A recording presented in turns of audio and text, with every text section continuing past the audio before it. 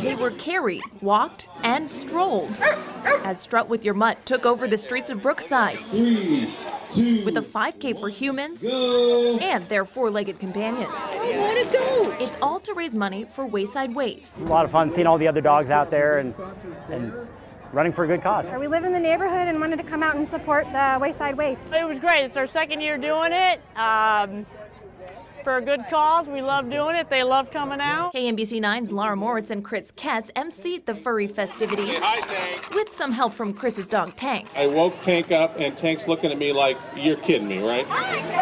A flealess market catered to 2- and 4-legged shoppers and a pet costume contest making for memorable photo ops. We have more than 1,300 people with their dogs.